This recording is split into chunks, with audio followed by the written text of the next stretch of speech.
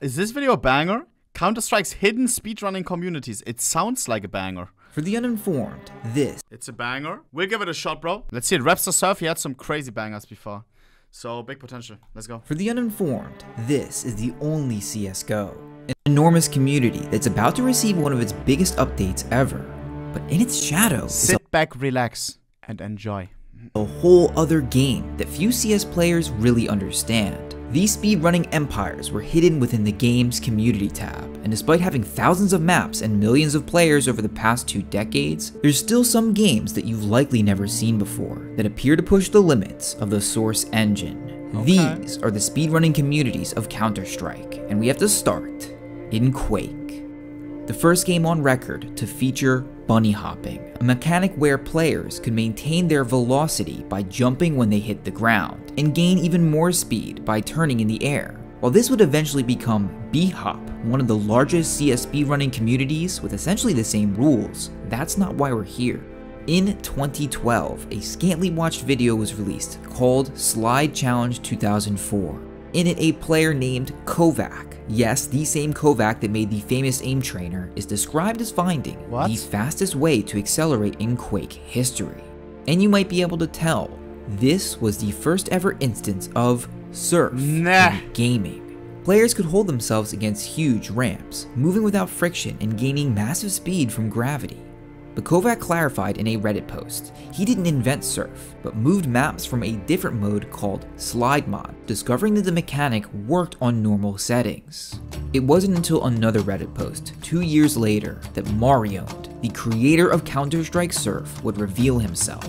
You might have seen holy! That's a statement. I invented Counter-Strike Surf maps. Holy. The creator of Counter-Strike Surf would reveal himself. Jesus. You might have seen an amazing video about Marioned by 3 Clicks Philip. I simply couldn't do it justice. Legend. But this is Surf the Gap, the original surf map that would give way to thousands more over the next 2 decades. While most surf maps were originally made for combat, small arenas, they would eventually shift their focus to speedrunning, traveling from the start zone of the map to the end zone as fast as combat. A lot of people don't know. The game mode Surf Combat. It looks fun as hell. I saw Dima, a friend of mine, played it on stream.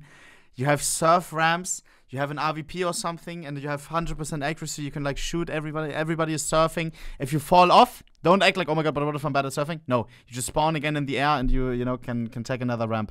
It's crazy. It looks like so much fun. You should check it out. Possible, evolving as mappers became more skilled and engines more developed. You should check it out. I've never played it on stream. I've never played it. Oh shit. Until the modern maps of today, and Surf began to take on a certain reputation for being impossible. Surf was difficult and sometimes unintuitive. New players would often be unable to get past their first ramp. But this created allure and prestige around surfers that could not only beat maps, but do it at record speed. Surf would become the most popular CS speedrunning game, exploding into popular culture. Streamers like Summit1G, and unfortunately the YouTube phenom Leafy would make Surf a classic, and easily recognizable in the wider gaming market, but still inevitably tied to bunny hop.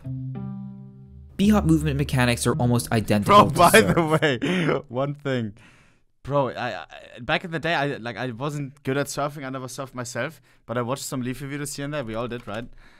Bro, he's kept on surfing throughout all of his videos, but he's so bad. How after hours and hours of surfing, bro, he's so bad at surfing. I rewatched some at one point, and it's terrible.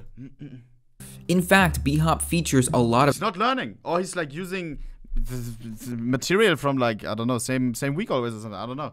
Surf in its maps, but the central focus of B-hop is distinct. Rather than gaining speed from gravity by falling down, B-hoppers must air strafe back and forth. Strafing as a technique takes thousands of hours to perfect, and some B-hoppers only play maps where you strafe in a straight line, fighting over really tiny advantages. On the other hand is a greater breadth of B-hop maps. Huge courses that give you many options for your route. Most require you to aim for viable spots to land, often boxes, but sometimes smaller pillars, or even tiny pinpoints that are very difficult to hit.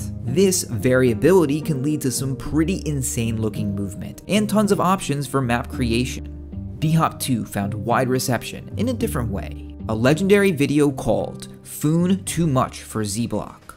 In it, Foon flies past his opponents, using B-Hop to get to critical points earlier than he should. The idea that B-Hop could be used to gain a massive competitive advantage was enthralling for a lot of players, and I think the angered reactions of Foon's opponents contributed a lot to this mystique, but unfortunately these movement mechanics were eventually nerfed, almost completely in normal Counter-Strike, confining the application of B-Hop to community servers, in which there was a major divide.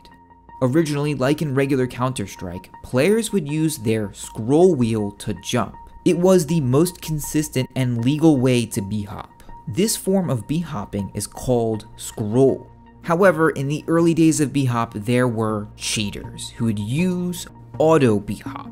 They did this because it prevented any speed loss when touching the ground. This gave auto B-hoppers an unbeatable advantage, so cheaters could at any time take a world record easily. This resulted in the entire game mode transitioning from scroll hop to auto hop for everyone.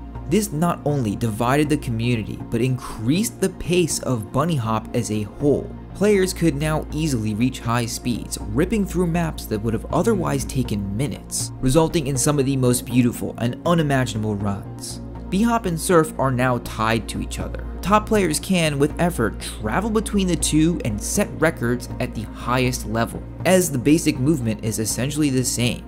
But the third giant of CS speedrunning employs aspects of both of these games, called Creeds Climbing, created by Creeds. KZ? Players must scale structures and clear large gaps, a much more vertical game than the others. KZers can only achieve this by strafing. KZ, like B-hop, rewards good strafers. But KZ also features both surf ramps and elements of B-hop, requiring top KZers to understand all three modes. But I think what made KZ so popular was that the skills learned in this game would give a direct competitive advantage in regular CSGO. The hardest and most effective jumps on Mirage.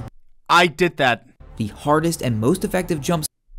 The window jump.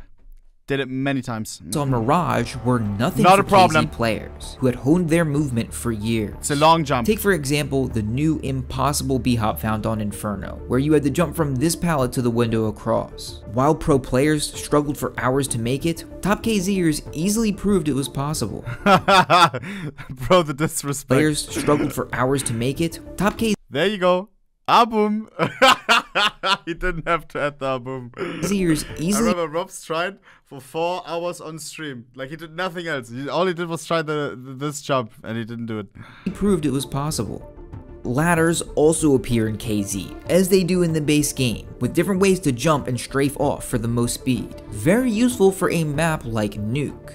However, the KZ community is divided, much like B-hop, with different versions of the game with their own settings. Between these three, only one perfectly resembles CSGO settings, VNL or Vanilla KZ, with the other two providing quality of life improvements and other changes for speedrunners. Most maps simply aren't made for vanilla settings. And like the other speedrunning communities, KZ has a massive competitive leaderboard and server system, with world records that make the Inferno jump look easy. These 3 games within a game, despite their dominance, are only the tip of the. Which one do you like the most, chat? For me, it's easy. I've always been a surf enjoyer. I don't know. It's, I guess, as well, maybe like the easiest to get into, if that makes sense. It's easier to play to do it at a decent level, I think, or I don't know. And it's just chill, bro. You slap on a video on the left, on the right, you just surf. Oh baby. Iceberg. The next few games are the underground of CS speedrunning, a couple of which I believe have never been covered on YouTube. The hell is this? Starting with Death Run. In the earliest days of Counter-Strike, Death Run was immensely popular. As you attempted to run through the map, your opponents could activate traps, suddenly killing you. This led to a really scary and interesting game, baiting out trap uses or avoiding them entirely. But that's not all these maps were used for, as apparently they were also used for solo speedrunning.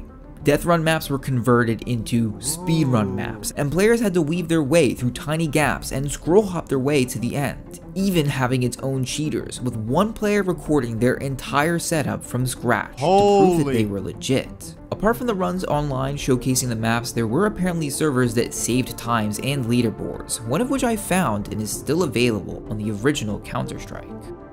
And surprisingly, yet another community game was secretly converted into speedrunnable maps, the minigames mode. On MG servers, players could essentially be subjected to anything the mapper desired. Falling floors, other players, and one subset of these MG maps were called course maps, where everyone raced to the end while avoiding moving objects or other obstacles. And as advertised, these maps were added to timed servers so that they too could be optimized. But what separated MG course maps from B-Hop, for example, was the increased variety of obstacles, especially movement of objects within the map. This was never really seen in B-Hop, as it added way too much randomness, but in the very small world of minigame speedrunning, anything goes. I like that.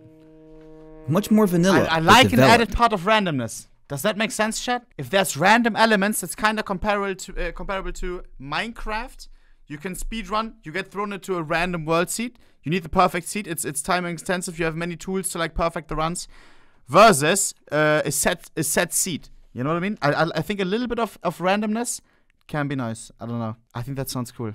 And deep is Trick Surf. The randomized Trick Surf is much like regular surf in its mechanics. Ride along ramps and gain speed from gravity. But as opposed to gold.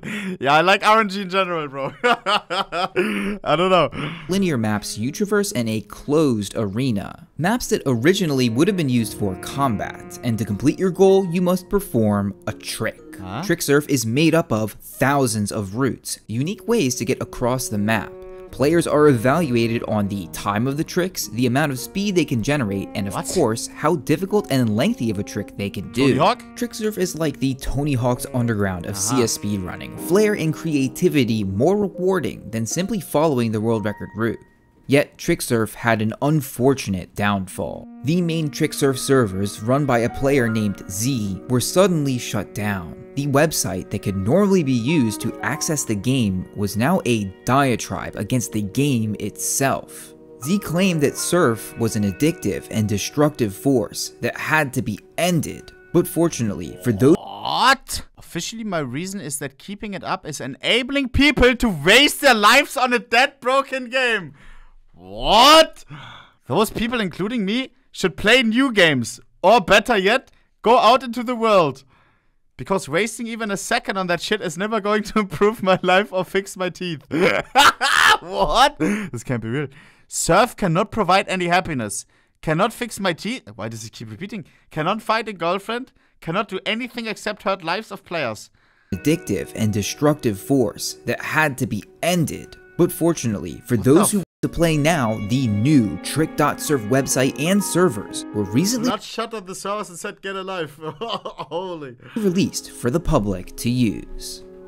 There's another very similar speedrunning community I have to mention, called Trick Jump. If you've ever seen the game mode called Hide and Seek, where you chase down your opponents using many of the movement techniques we've discussed, then Trick Jump will seem familiar. Much like Trick Surf, you must complete lines, but the ramps are so much smaller, gaps tighter, and with a pace rivaling the hardest surf maps. Despite how small some of these communities may be, they never fail to impress even the most casual observer. But our last community is the future of CS speedrunning. Tricks. What? Tricks is by far the most complex and underrated game mode, featuring elements of Surf, B-Hop, and KZ. And this one critical mechanic, flashing. In Tricks, one player throws flashbangs at the other player's feet, sending them this ain't the future, bro. Hey, you need homies for this. Upwards and forwards. Repeating this without fail results in a tremendous amount of speed, often leading the flyer into a difficult surf and B-hop section. Then, after exiting their solo, the flyer sometimes goes back to their flasher at blazing speed, and with a perfectly timed flash, shooting towards the end zone. Tricks maps emphasize not only cooperation, but trust that the other player will do their part. Take this insane end to a map by the player username. Bro, that looks so sick. Tricks maps emphasize not only cooperation, but trust that the other player will do their part. Take this insane end to a map by the player Username. After several minutes of intense play, Username had to hit 4 high-speed flashes in a row, aiming them perfectly at his partner's feet, without which the run cannot be completed.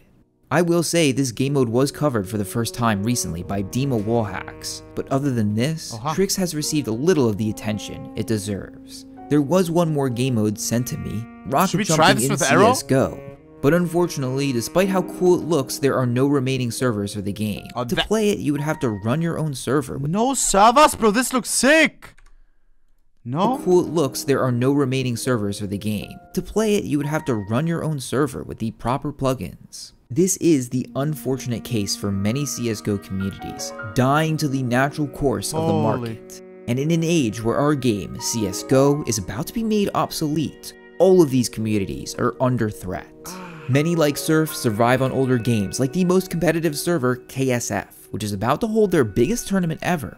If you want to catch it live, click the link below on the 12th and 13th of August. My entire channel is devoted to these communities, so now that you've watched this, you'll be able to understand my best video on cheating in B-Hop. Thank you so much. I think Levi won that championship, by the way, right? We watched that. Damn. Yeah, chat, what is gonna happen with CS2, bro?